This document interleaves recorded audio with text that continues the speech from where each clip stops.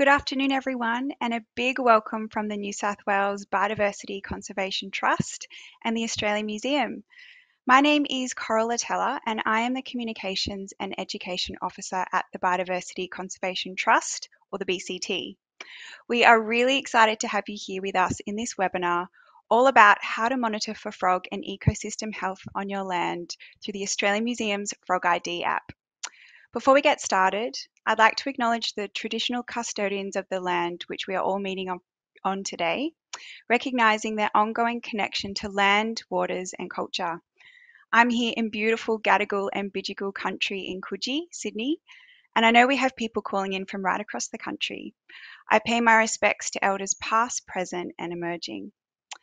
So today is about celebrating a new partnership between the BCT and the Australian Museum on their FrogID citizen science project, but more importantly, supporting FrogID Week and discussing all things frogs.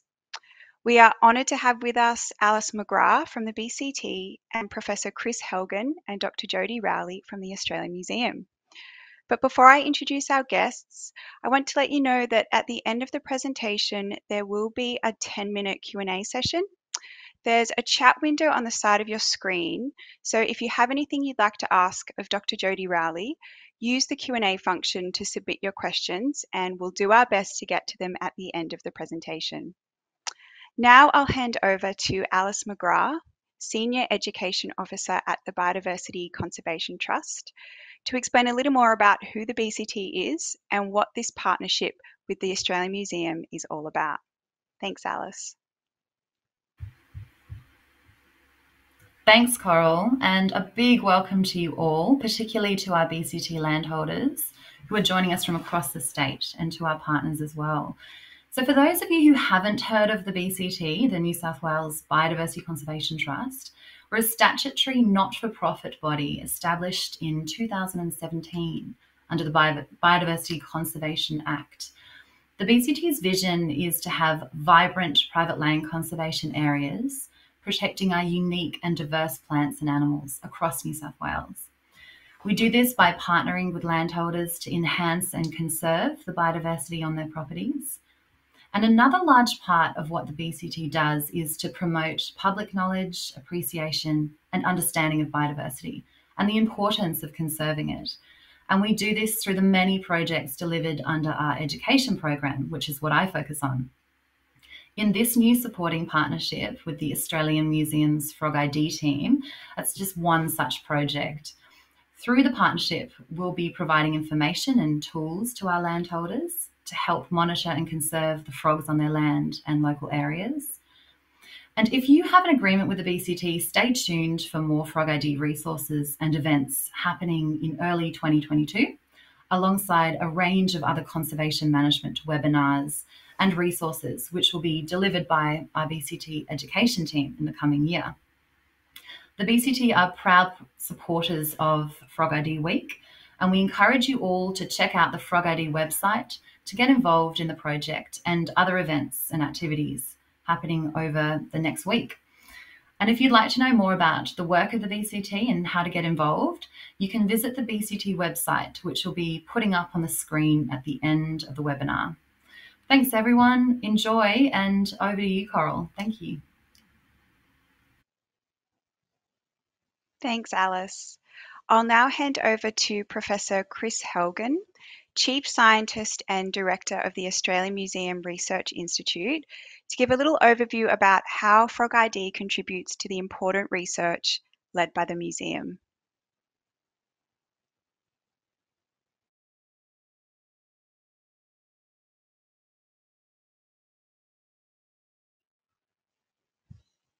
Alrighty, seems like we don't have Chris online yet, or he may be having some technical difficulties.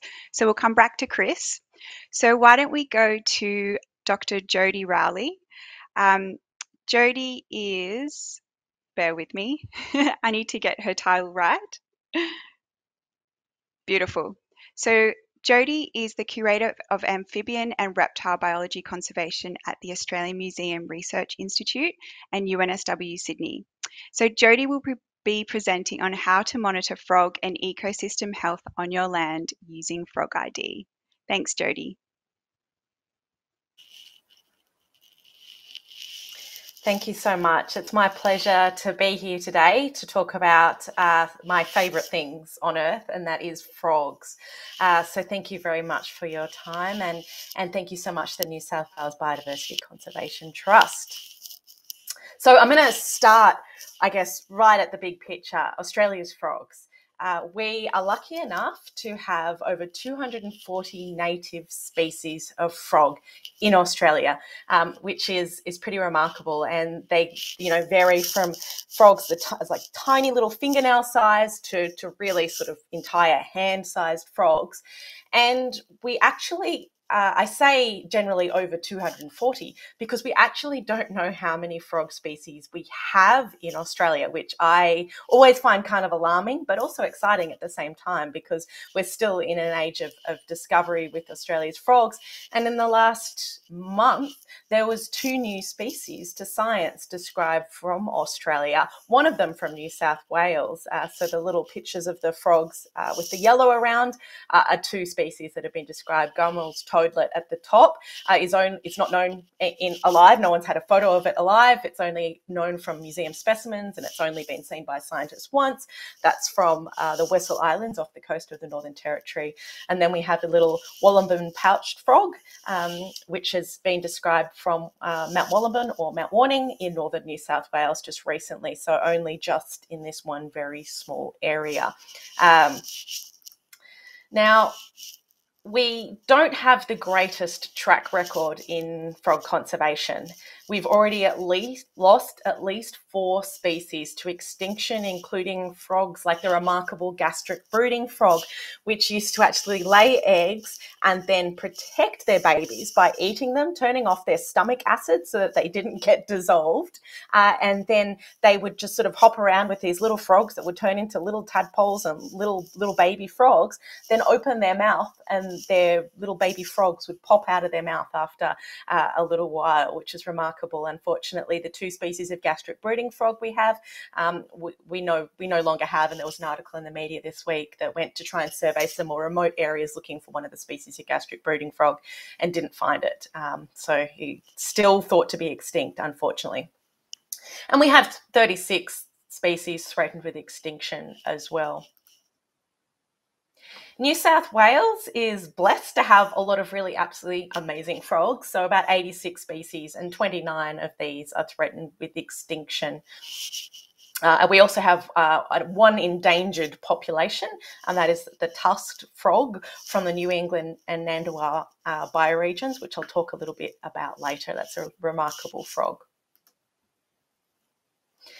What are the threats facing frogs? So habitat modification is a big threat to frogs. A lot of species, not all, but a lot of species are really adapted to specific kind of environmental conditions. So when things change, occasionally, they're not able to persist.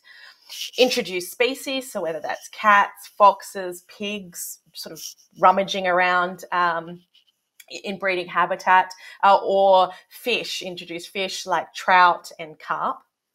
Climate change, which is already impacting frogs, and disease, which is a really big thing that you might have seen in the news this winter as well. The primary disease that I guess has been the biggest threat to Australia's frogs, at least until now, is a disease called chytridiomycosis, which is caused by the amphibian chytrid fungus.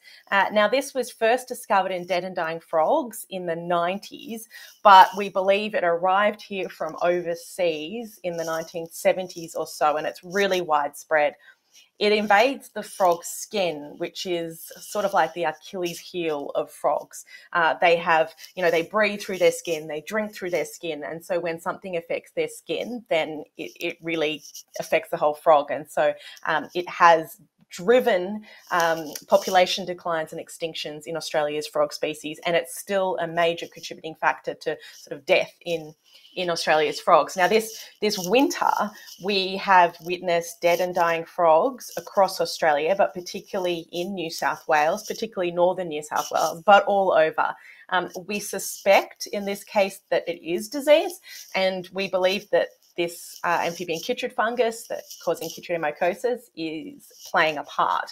And we're we're investigating at the Australian Museum and through the FrogID team as well, working with Taronga's Australian Registry of Wildlife Health to try and get to the bottom of what is actually causing this mortality event. But it definitely has not been a good winter for Australia's frogs.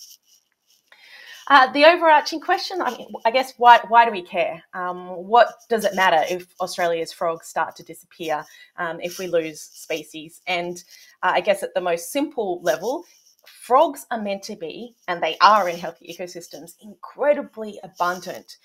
So their biomass, the kind of volume of frogs in an ecosystem, even though the frogs themselves are often really tiny, if you kind of made these imaginary piles in your head of all the different animals in an ecosystem, in many ecosystems, the frog pile would actually be the biggest, which I guess makes it then not surprising that when this biomass starts to be reduced, that it has really big flow-on impacts throughout ecosystems. Frogs are vital at connecting aquatic ecosystems and terrestrial ecosystems, so energy flows and nutrient dynamics. Frogs lay their eggs, which is a source of energy, into freshwater systems. They're tadpoles that typically then they are vegetarian, they eat a lot of algae, and then they metamorphose and turn onto land. So the energy then sort of flows back onto land, and it's a bit of a really important cycle. They're a key part of food webs. So frogs themselves and tadpoles are delicious, and they are eaten by an enormous amount of other animals, birds, mammals, reptiles, and so they're sort of supporting the whole ecosystem around them. And they also eat a lot of things. So frogs themselves eat a lot of invertebrates, including pest species, and tadpoles eat a lot of algae in particular. And so we know what happens when frogs disappear from ecosystems from some of the places where they have. And you notice all the animals that rely on frogs for food start to then disappear as well. Streams clog up with algae, and no other animal fills the role of frogs. So we know that even decades after dramatic frog population declines in Central America, that the ecosystems are forever altered, that nothing kind of fills the place of frogs. We need frogs. Now, if that isn't convincing enough, there are some selfish reasons that we should want frogs around. So Australian frogs, in particular, the photo here is the Holy Cross frog, noted in Benetai, the big yellow, black and red spotted frog, which is one of Australia's most beautiful frogs, in my opinion. That's producing a goo on its skin. It's puffing up and there's a goo. And that goo has actually been investigated for use in human medicine. So the glue that these frogs produce on their skin to stop them from getting eaten, to gum up the sort of snake's mouth, is actually being used, for example, for cartilage repair in human surgery, because the glue is as sticky as it is wet as when it's dry, which is kind of remarkable. But there's a whole host of other chemicals that frogs produce on their skin to stop them from getting infected by things: antifungals, antibacterials, antivirals, anti-carcinogenics, so all sorts of things that we can maybe learn how to create drugs to help save us in the future. And every time we lose a frog species, we lose these, I guess, ingenious chemical recipes that the frogs have developed to maybe help save ourselves the next time. And lastly, frogs are fantastic bioindicators. So most species, not all, but most species of frog, they are so sensitive to any kind of environmental change that we can actually use frogs to monitor the health of our ecosystem. So we don't have to measure everything. We can just assess how our frogs are doing, and that gives us a bit of a proxy of how particularly freshwater habitats, but habitats in general, are going. Well, one of the challenges we face in making sure we don't lose any more frog species is that we actually don't know that much about them. Now, I've already said that we don't even know how many species of frog we have in Australia, which I think is very much insane. But we also have huge parts of Australia where there are no official records of frogs in existence, so no scientific records of frogs. This is a screen cap that I took from the Atlas of Living Australia, just to show you in general. You can see Sydney, Newcastle, there's some decent number of samples. Someone must have been surveying out Ninkin and gone up and down all the roads out of Ninkin also. That's one area that shows up. But there are areas of New South Wales not that far from Sydney that are hundreds of kilometres with no official frog records. And when it comes to then land use planning, where we need to, I guess, potentially create new protected areas, what impact will particular kinds of land use have, then we have this huge gap in knowledge. And it's not just as simple as going out there and doing a survey, because a lot of frogs, particularly in these more arid areas, they might only pop above ground and call and be obvious to anyone doing a survey for a few days a year. So we desperately need these records so that we can consider frogs in land use decisions. And that is where FrogID comes in. So FrogID was created to try and get the information that we need to help better inform land use and frogs themselves. And it's all based around two things.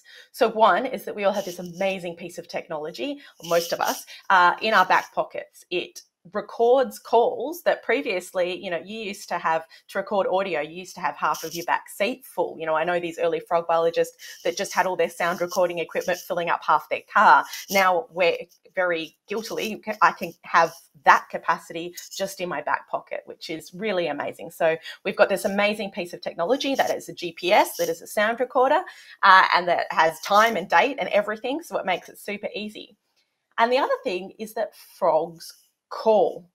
So every species of frog has a different call. And so simply by pressing record, using the FrogID app, we're able to get a really fantastic sort of audio grab with the date and the time and everything associated with it that can then be identified to species. So you don't have to know what the frog is, you don't have to handle the frog, and certainly that's something that is very, very important to the FrogID project, because frogs are so affected by disease and because they're so sensitive, and also frogs are incredibly difficult, many species, to identify by appearance.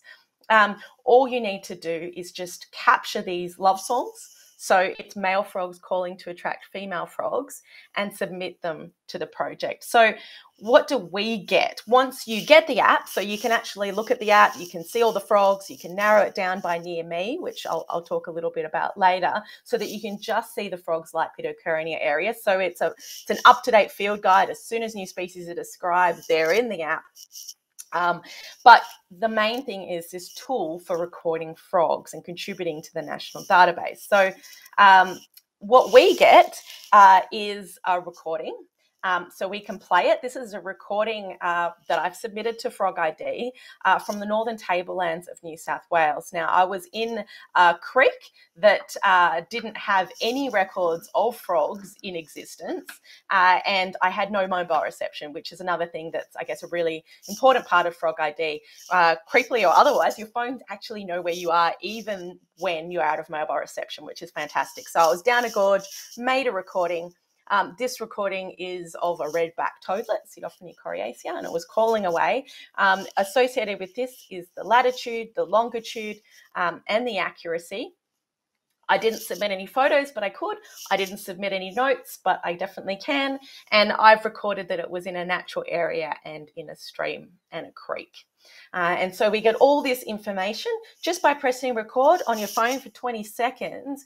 This is an incredibly important scientific record.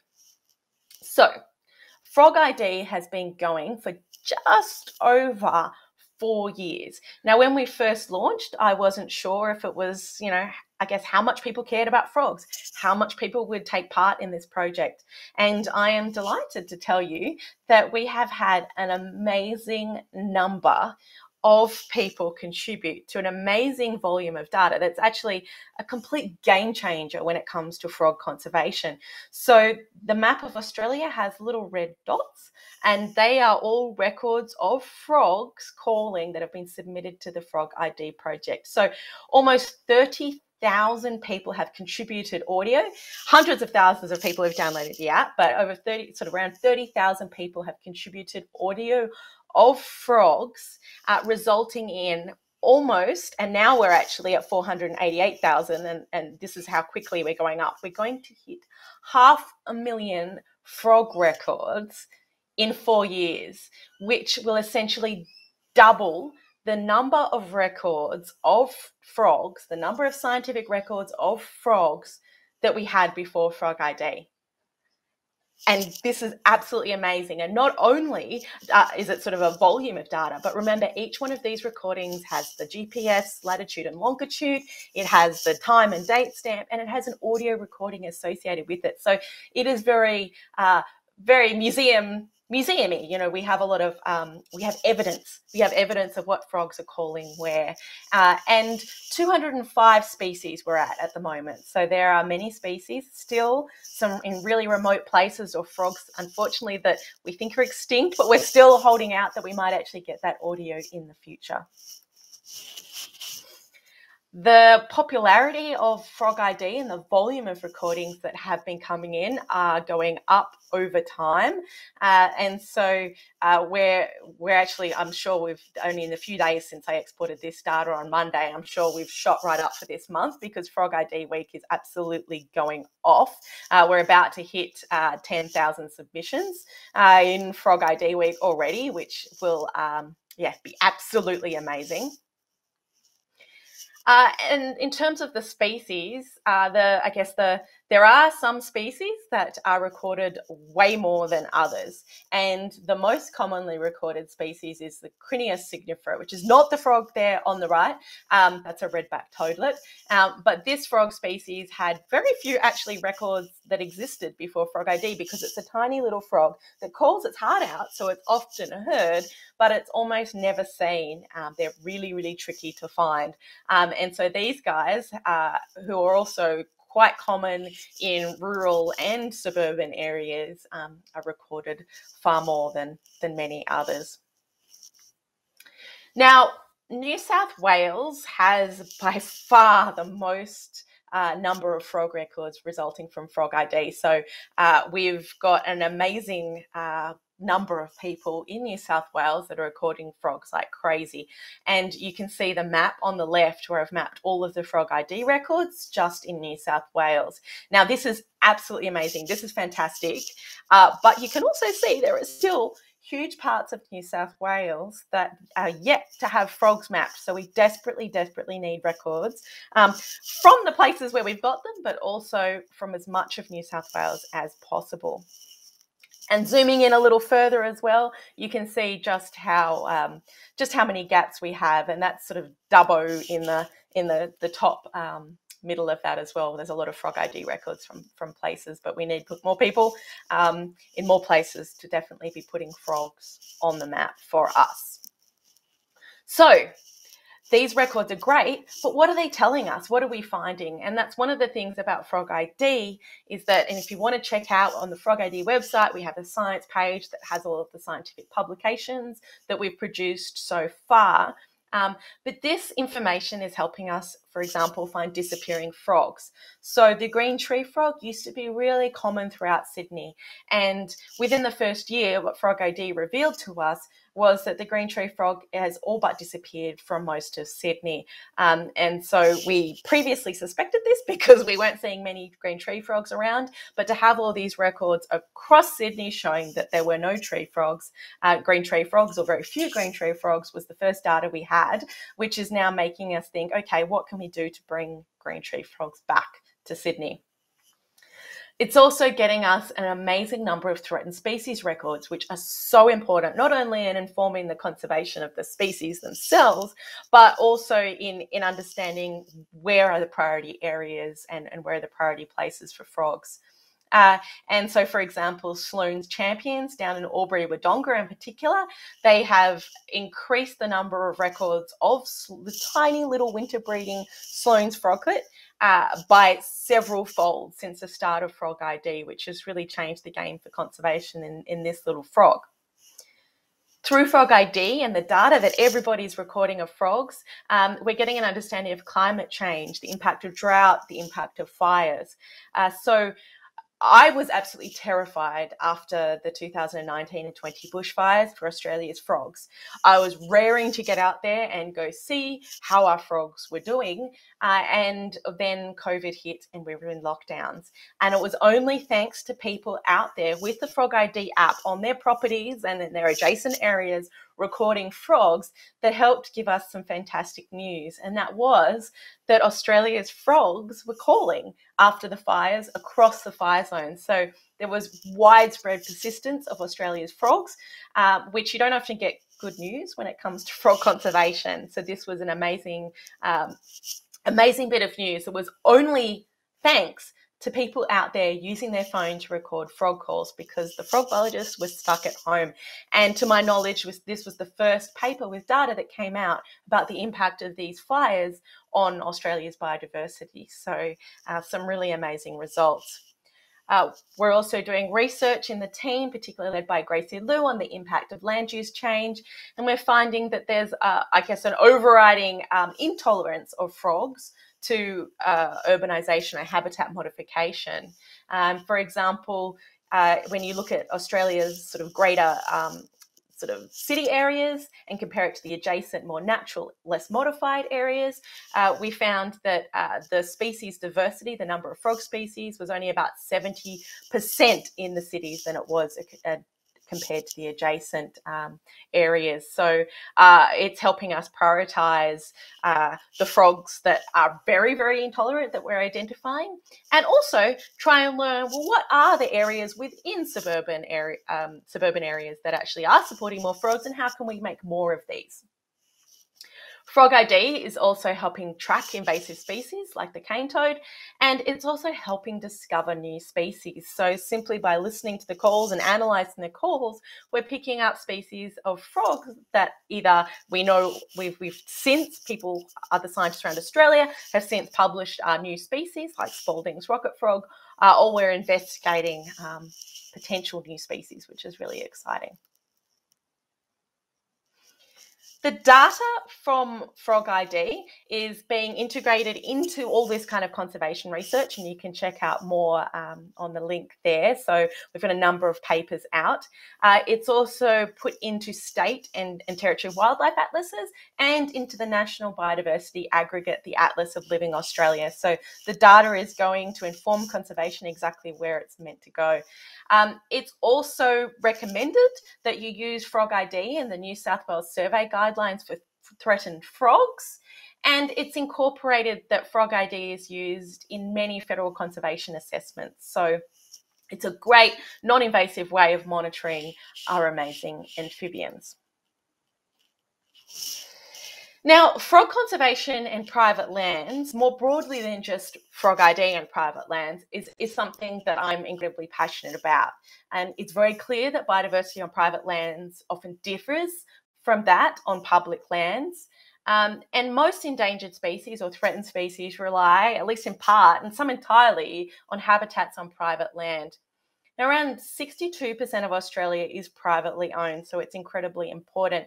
And it's clear that biodiversity conservation and biodiversity sampling on private land is essential.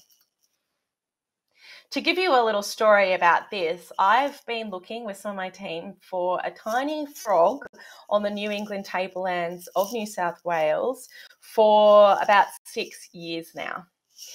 This is the peppered tree frog, and that photograph was taken by Marion Anstis, and that is the photograph that is used because this frog hasn't been seen for more than 40 years. It was known only from the area sort of near Armidale into Glen Innes, and particularly around Glen Innes. And I started a project with the support of the New South Wales Environmental Trust about 6 years ago looking for this frog, and particularly me and my colleague Timothy Katea, we were going up and down gorges in, I understand why it's called the Eastern Falls country, because this is a photograph of us at about 1,000 metres elevation. We would climb down at night into these national parks, into these gorges at 400 metres elevation, survey for frogs for several hours, and then climb back out until we almost collapsed. And we did several years where we focused almost exclusively in protected areas, in national parks and in state forests, and we didn't actually find the pepper tree frog. Then after a little while, we started shifting our attention to private lands, and we asked landholders if they would be willing to let us look for the pepper tree frog. And in fact, almost all of the known locations of the pepper tree frog from 40 years ago are on private lands. And we did a lot of surveys, which was absolutely amazing, on private land, and we continue to do so. Now, I'm not going to tell you the good news that we found the pepper tree frog. I sincerely believe this frog is still out there, and it's probably on private land. But in the course of our surveys, we actually rediscovered the Burralong frog on the northern tablelands of New South Wales, which also hadn't been seen for more than 40 years. Now, this frog species is known a little further south, more than 100 kilometres away, down near Tamworth on the lower slopes, but there was absolutely no records for 40 years since the 1970s across the high elevation, the northern tablelands bioregion. And since then, we've been surveying around, and this frog, this population, the New England population of the Burralong frog, which is endangered, is exclusively, as far as we know, on private property. And so its conservation is definitely in the hands of some amazing landholders. And so this, I guess, it's very close to my heart. And you know, FrogID is actually really, really been fantastic at getting records from private lands. So only 9% of FrogID records are actually from protected areas. And in New South Wales, the number's even lower, so around 5%. This compares to around 24% of museum specimens that are collected from protected areas. And so FrogID is amazing at getting information on biodiversity across Australia and across New South Wales, in part because it's often people on their own properties just recording frogs. And people on private properties recording frogs have resulted in huge range extensions. For example, in the Northern Territory, simple recording just a couple of metres from the porch resulted in over 100-kilometre range extension for the striped rocket frog. So simple recordings sort of make scientific leaps and bounds. And FrogID was also crucial in helping also rediscover the endangered tusked frog population on the New England tablelands and Namandar bioregion as well, near Tenterfield. So recordings were submitted of this characteristic little chirp that, again, hadn't been seen or reported by scientists for more than 40 years. But that frog was just chirping away on private property, which is really remarkable, and I think shows the power of FrogID and people on private lands in conservation. So what can you do? Now, not surprisingly, a lot of what I will recommend, and I'm happy to answer as many questions as possible towards the end, but the sort of things I recommend in terms of learning about the frogs on your property and understanding frogs is to learn about your local frogs, including threatened species. And so I think one of the best ways to do that is to get the FrogID app, of course, and filter it. So there's a sort of a filter option for looking at the frogs and select near me. And what that will bring up is a list of frogs that are mapped around your area. So they might not be on your property, but they're in your vicinity. And that way you can have a look. You can scroll through, listen to the frog calls, see what kind of noises they make, understand whether they're threatened or not. Now, if you have threatened species that need your help in the area and you're not sure, you know, if they occur on your property, then it would be great to sort of understand their habitat needs and threats. If the frog likes rocky creeks, do you have rocky creeks? Are they, you know, willow trees, for example, can put their roots and sort of silt up the kind of cracks in these rocks that frogs like to lay their eggs in. So you can learn a bit about the frogs that may occur on your property. And then get out there and survey for your frogs. So press record on the FrogID app whenever you hear a frog and record for at least 20 seconds and submit that. So different frog species will call at different times of year. So just because you go to a place, you know, in 1 month, it doesn't mean that it doesn't have a species that might call it at different times of year. So repeat recordings over time are really, really important. Frogs are also notoriously fiddly about when they call. They're very picky. And so if the weather's not right, sometimes the frog just won't call. So repeat visit sites if you really want to know what frogs are where. Most species do breed in Eastern Australia in particular at this time of year, but there are species that will only call in winter and species that prefer spring and autumn, and so, or that need absolutely torrential rain, for example. So definitely repeat visits are important. The best time to survey for frogs is typically the first few hours after dark, although there are many frog species that will call during the day. And obviously after rains is good. Frogs that call from ponds and temporary sort of flooded areas obviously love it after heavy rain. Frogs that breed in streams, in creeks, will often not call then because their habitat has turned into a raging torrent that will probably send them out to sea. And so they will typically hop away from the stream, and when the water levels get down a little bit, then they'll potentially hop back up. So get out there and survey your frogs, definitely. And then tailor your land management if you can, particularly if you find some threatened frog species or some rarer frog species, and you sort of know the kinds of things that these frogs will like, then switch things up. And it really depends. I guess there's no overarching things that different frogs that you can say for all frogs. Obviously, waterways are pretty important for frogs, so keeping those waterways, including the kind of temporary waterways, are going to be really important. But different frogs like different things, and so I guess there's no one overarching, statements that you can make. But your frogs will tell you. So if you keep monitoring your frogs and you're doing things right, then your frogs will just keep going really fantastically. So you can get a really great understanding of how you're doing that way as well.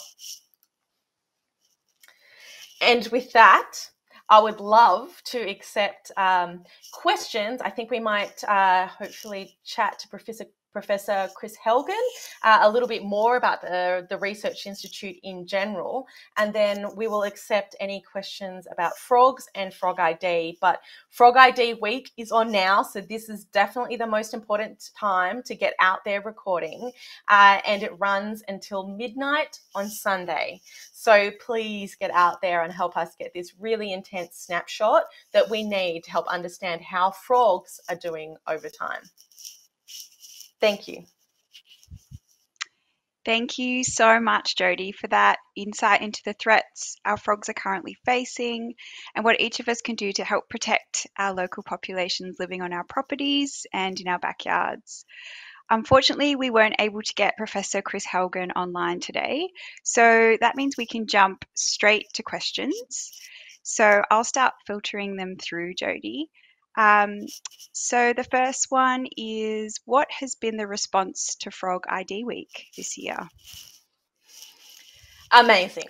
So we've had, I think today, with a bit of luck and a few more recordings from everyone out there, we will hit 10,000, which is absolutely amazing. So you can check on the FrogID website, which I will actually do now. So we've actually got a FrogID Week section. So we've had 9,000, like this is as of this second because we are getting them in, 9,534 recordings submitted, which has so far resulted in 7,553 records of frogs. We've still got so many to go through, so that number will keep going up for a while. And 81 species so far, which is absolutely amazing. So we're about to smash last year's record, and we want to keep going because with any luck, we'll actually hit 500,000 records of frogs thanks to FrogID Week, which would basically double the number of records in existence of frogs, which is all thanks to everyone's help out there. Awesome. Thanks, Jodi. So the next one is from Wendy. We have fenced livestock out of our creeks, so the grass grows really tall and thick along the waterway. Is this good or bad for the frogs trying to move around? Probably overall good. It, certainly livestock and frogs can certainly mix. It's not sort of a one or the other type thing. And certainly, in fact, the endangered burralong frogs that I find up on the northern tablelands of New South Wales do exist with livestock. I suppose it's a bit of a balancing act. Frogs don't mind some bare rock in the streams, but that's probably still existing. It depends a little what species you have. Overall, a good thing. But I guess keep monitoring your frogs, and if you keep using FrogID over time, you'll be able to get an understanding. If the grass gets too super crazy and you start hearing less and less frogs, then potentially you let the cattle or whatever livestock in for a little bit, get the grass down, and then maybe fence it off again. The next one is from Karen. Does FrogID still work if there are multiple frogs calling at the same time? Definitely, yeah. So I think the average number of frogs calling in submissions with frogs, it used to be 2.2. I think it's actually a little bit higher at the moment, especially in summer and FrogID week. We have been able to identify 12 or 13 species calling in a recording. So if you get a good rain, particularly out in Western Queensland, absolutely every frog that exists just goes for it at once. And so you'll get a lot of frogs calling at the same time. And so I guess an important point to note, and maybe I didn't emphasize enough, is that it is all humans like myself that are listening to every single submission that you send in. So it's not a frog Shazam, it's not artificial intelligence yet. And so your recording will be listened to by at least one frog expert. And that's the other cool thing about FrogID. So if you have questions as well as answering them here and as well as emailing the FrogID email, you know, if you hear something weird in your recording, you want to ask something specifically, then you can ask that in your FrogID submission. When there's a section to write notes, you could ask a question about it, and one of us, the person that listens to your recording, at least one of us, will be able to reply to you as well. So it's that interaction between the frog scientists as well and you out there recording frogs. Awesome. This one's from Megan. Since the data on frog species has been doubled, what frog conservation action is now taking place as a result? For example, land use, educating landholders to preserve habitat on their land for biodiversity, etc. And she also says thank you and well done and a great achievement. Thank you. Well, it's really honestly thanks to everybody out there recording frogs. I've recorded quite a few, but I'm definitely not contributing that much compared to everyone else out there. So the data is being used to inform land management, sort of mostly through its sort of incorporation into the wildlife atlases, and so we don't get direct feedback on that. I think one of the most, I guess, there's a couple of really good examples of how it's being used. So, for example, the Sloan's Champions, which down in Albury, Wodonga, have been going out there and they're working with local land services and New South Wales DPI, sort of coordinating this effort. But it's just it's a bunch of local guys out there trying to document their little threatened frogs that were really poorly documented before. So the conservation assessment of that frog now it's sort of been upgraded and it's officially endangered at a national level. And they're getting a much better understanding that this frog is actually much more restricted now than it used to be. So there's been a lot of recordings in the area, and we used to think it was much more widespread, but it isn't. But they're just doing a lot of on-the-ground conservation efforts, and I believe a lot of those recordings are from private land, and they're kind of just like calling it a paddock. They're a bit of a funny frog that calls during the middle of winter in flooded paddocks. So they're doing a lot of on-the-ground action. So it's really community-led. Another instance is the magnificent brood frog on the Athena tablelands of North Queensland, and the local community around there has just realised that this frog, a lot of it's no one's actually seen this frog at a lot of the places that it used to occur. So they've all decided, right, that's it. The Cape York Natural History Society has got the FrogID app, and they're going and revisiting all of these sites to try and see whether this frog is actually still there. And I think that frog will also realise that that's actually disappeared a lot. But it's sort of empowering local communities to get the information they need. We also have other organisations and other landholders, large landholders, that incorporate FrogID into their monitoring of their rewatering efforts and things like that. So they get out there every year and they're assessing the impact of their management regime and their changes in management on frog populations as part of their overall sort of biodiversity monitoring. you can request as well as part of FrogID that, you know, you would like all of the data from your land exported in sort of a format that lets you understand how you're doing on your land as well. So the data can be used by you to monitor your land, and you can also log into FrogID, see all your recordings, see all your data as well. Great. This one's from Joel. If there was one place in New South Wales that you would want someone to submit a FrogID record, where would that be? That's near impossible. More than one place, I guess. I would love to hear a frog that we think is extinct or we're worried is extinct. So something like the yellow-spotted bell frog. You know, if we hear that little motorbike sounding call from somewhere, I mean, I just don't believe some of these species really are extinct. There's so much country out there. There's so few records of frogs comparatively. So rather than, I guess, a place, or particularly the New England tablelands of New South Wales, there's a bunch of missing species. And I very much hope, I pray that they're not missing, and that somebody out there will just record the frogs in their dam, and we'll realise that we haven't lost, you know, an amazing frog species from Australia. So that's my hope. Okay. Another one from Joel. What types of data do you collect as part of your field survey? And do you handle frogs, or can you now rely on calls to identify or quantify species? A bit of both. So it depends what my fieldwork is doing. So this is sort of, I guess, outside of FrogID. So I certainly do a lot of FrogID recordings and don't touch frogs. In some of my research, we're looking at frog disease and we're looking at frog health.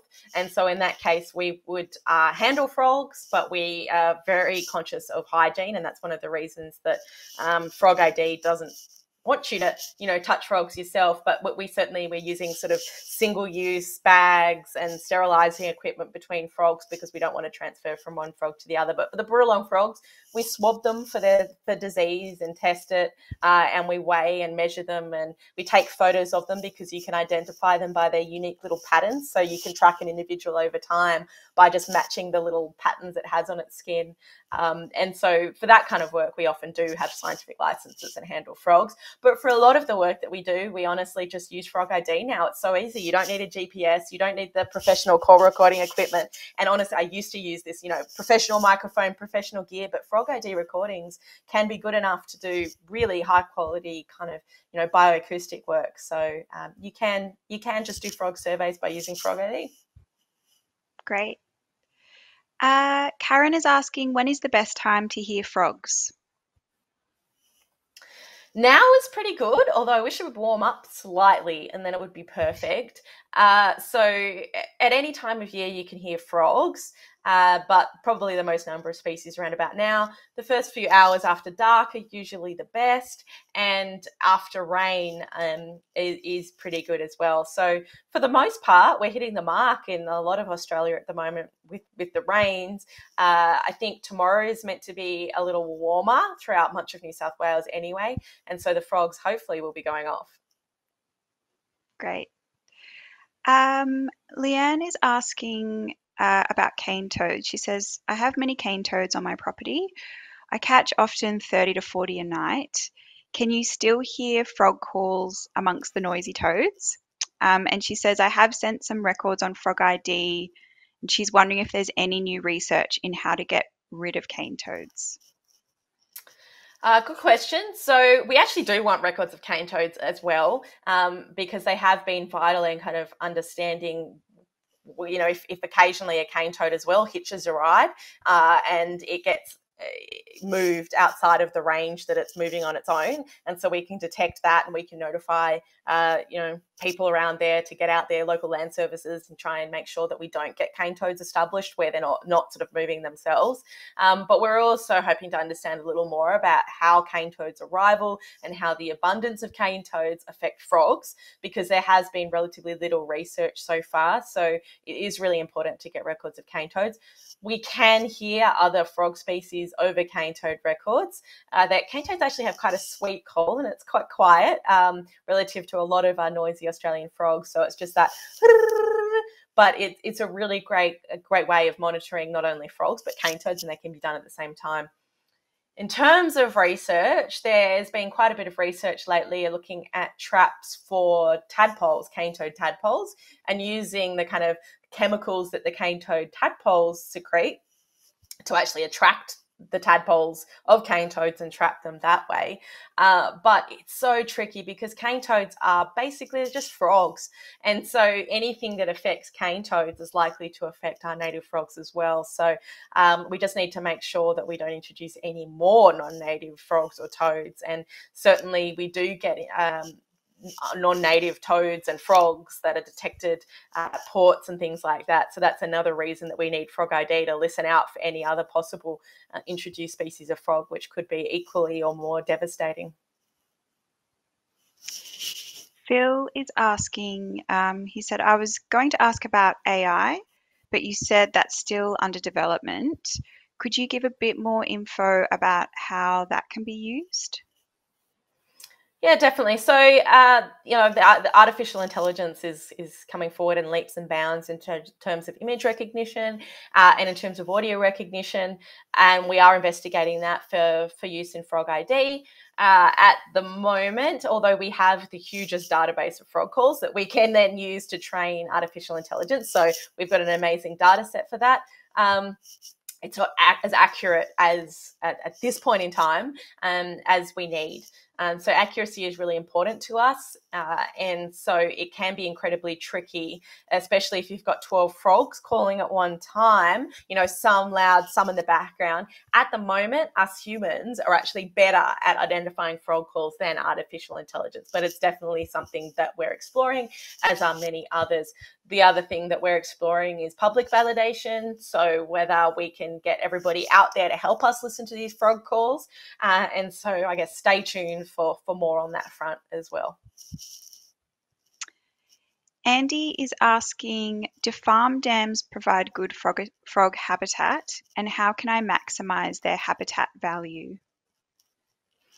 Great question. So farm dams are fantastic frog habitat, and I guess the more diversity of dams on your property and the more kind of diversity of habitats, probably the more frogs that you're going to have. Aquatic vegetation, as well as sort of any vegetation around the edge, is really important for a lot of frogs. So if you've got some good reeds going and different varied depths and some bits with some vegetation along the side as well, you're likely to get many more species with some sort of trees around and things like that. So definitely, in addition to farm dams, I think an area that where I guess is often not considered as valuable for frogs are these kind of ephemeral, these really temporary kinds of habitat. So if you've got any areas of the property that are dry in the dry periods of year and then sort of flood temporarily, or at least get water in them during rainy parts, they're actually really important as well, because there are some frogs that will only breed in these kind of temporary waterways. But yeah, farm dams are excellent. That sort of leads us into the next question from Jessie. They're asking, if you can't build a pond in your backyard for frogs, what else can you do to encourage a healthy area for them? Good question. So you can build a frog hotel for tree frogs. So frogs need shelter places too. So obviously for ground dwelling frogs, you could put rocks and things like that around, or some vegetation. Frogs like somewhere to be able to hide out, even if they're not breeding at your place. There are probably frogs that hop through your place. I built a pond in my backyard only a couple of months ago, and I don't think there are ponds around here, but within the space of 2 months, I had a little frog find my pond. So they're clearly kind of hopping around and they're around the place. So making sure that it's a safe place for them to shelter, there's somewhere to sleep. Frog hotels can be just PVC pipes that are kind of put into the ground, and tree frogs love sheltering inside them. You might see tree frogs sometimes if you look down any pipes that you have, that the end caps fall off on your fence even. You might look down and see some tree frogs in there, or around your pool or things like that.